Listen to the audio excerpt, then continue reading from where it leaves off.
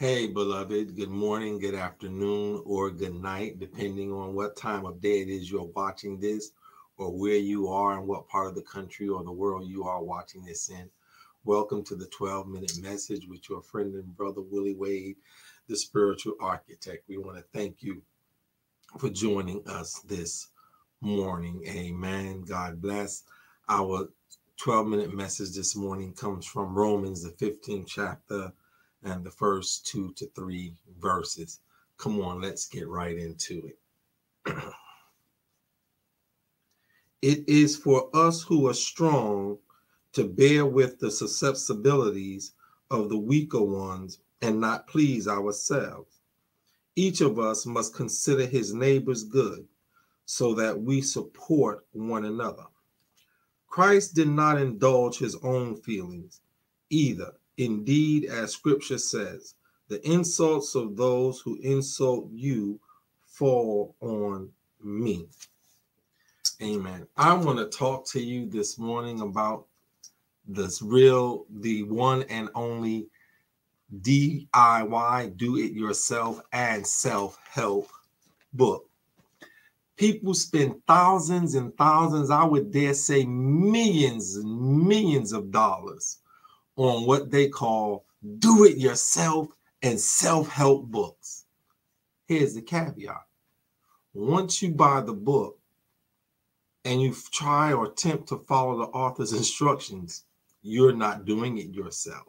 Think about it. Once you buy the book and you've tried to follow the author's instructions, the author is now helping you. There is no such thing as do it yourself. There is no such thing as self-help. We weren't designed that way. We were created to be in community. We were created to bear one another's burdens and infirmities. We were created so that the weaker would be helped and carried by the stronger. You can't do it all by yourself. But only that, you're not supposed to do it all by yourself. We are supposed to come together over our brothers and our sisters and help them bear their infirmities. We're supposed to come together mentally, emotionally, spiritually, physically, even financially, to pool all of our resources together so that the strong help the weak. Actually, that's what the tax system is for. Unfortunately, in our system of taxation and with the current things going on now, the weaker ones carry the burdens of the stronger. This isn't supposed to be. In this day and age of COVID-19, there are a lot of people who need each other's help. And we can't help ourselves. We can't help ourselves pull out of it. We can't pull out of this by ourselves. As they used to talk about the coalition of the willing, George Bush, when they had not that I agreed with the Iraq invasion, but he had the coalition of the willing because he understood there's some things that you can't do it by yourself and you can't do it for yourself and you just can't help yourself in. And so, beloved, I encourage you today to find somebody. I know our theme this week is help, to find somebody that you can help and that can help you. You see, the Bible, the Word of God, is the original do-it-yourself book.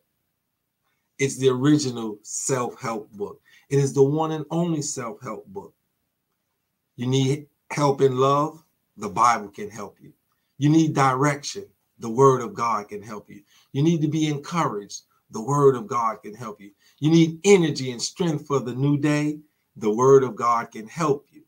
But it helps you, but you're not helping yourself all by yourself. You are helping yourself when you read the Word of God. You are helping yourself when you study the Word of God. You are helping yourself when you try as best you can to apply the Word of God, but you're not doing it by yourself. Paul says we have this great crowd of witnesses who are there with us, helping us, encouraging us, guiding us. Their stories are lifting us up. Their stories are giving us inspiration. Their stories are giving us insight on how to approach God, how to approach problems, and how to deal with other people. And so we are not doing it by ourselves. We're doing it with a whole cloud of witnesses, as well as with the Christian community of faith that you belong to.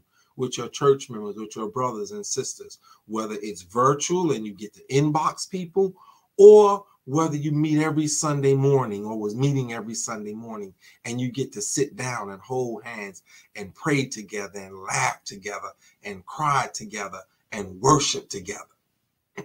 You are doing it to help yourself. The thing is, you're not doing it all by yourself. And that's the difference. You see, those self-help books and those do-it-yourself books leave you there all alone.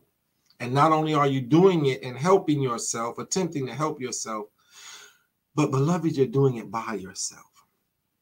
You're doing it in isolation. You're doing it disconnected and cut off from friends and family members and loved ones and co-workers. You're doing it cut off from the power and the will of God. You're doing it cut off from great resources of other people and other minds, and you're doing it cut off from the helping hand and the loving heart and the thoughtful mind of other people. So yes, you're attempting to help yourself. The problem is that you're doing it by yourself. And according to the word of God, man was not meant to be alone. We were not meant to do things by ourselves to help ourselves. We were meant to do things to help ourselves and to help our situation and to help our circumstances along with other people. And so, beloved, I implore you today to pick up the world's first do-it-yourself and only real self-help book, so that as you're helping yourself and you're doing things for yourself, you find out that you're not doing it all by yourself. For God the Father, God the Son, and God the Holy Spirit are leading, guiding, and helping you all the way. And so the next time somebody tells you, I read this great self-help book, say, nah, you didn't help yourself. Once the author gave you those words, once you listen to the first word of the author helped you. We can't help ourselves by ourselves. We have to be in community. And watch this. 90% of the people who buy self-help books, one self-help book, wind up buying 5. Because if the first self-help book worked, you would not have needed the other 4. But the Bible, the Word of God, the very best do-it-yourself self-help book there is. Once you get it, you don't need another one. You don't need to buy 5 or 6 different self-help books once you buy this one. You might buy different versions, but it's the same author. It's the same writer. It is the same finisher of our faith. Amen. God bless you. Heaven smile on you. Remember, just because you do it yourself and you are helping yourself doesn't mean you have to do it all by yourself. God bless. Come on, let me pray with you. God, eternal and wise, we thank you that we don't have to live this life and go through life all by ourselves. We thank you that we don't have to try and help ourselves. We thank you, Father God, that you help us, that you lead us, that you guide us, that you strengthen us, that you direct us, and that you correct us. We thank you for the community of believers and the great cloud of witnesses that we had to encourage us, to inspire us, to show us the way, whose stories hold tidbits on the keys to living this life now. We thank you, Father God, that you are the author and the finisher of our faith, and that in this one book, you've given us all that we need to help ourselves, but not leave us by ourselves. For Jesus declares to his disciples, I will not leave you lonely.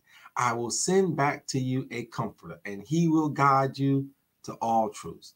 And so now, Father God, men and women who are trying to raise children by themselves, who are trying to be better people by themselves, who are trying to be better fathers and husbands and wives, and children who are trying to be better children, we ask that you let them know that even though they're trying to do it themselves, they're not by themselves. For you, Master, are right there with them. In the mighty and matchless name of our Lord and Savior, Jesus Christ, this is our prayer for you. Amen. And remember, beloved, when you are alone with your thoughts, You are not as alone as you thought, because God is there. God bless you. Heaven smile on you. Have a great, great, great day. Amen. Amen.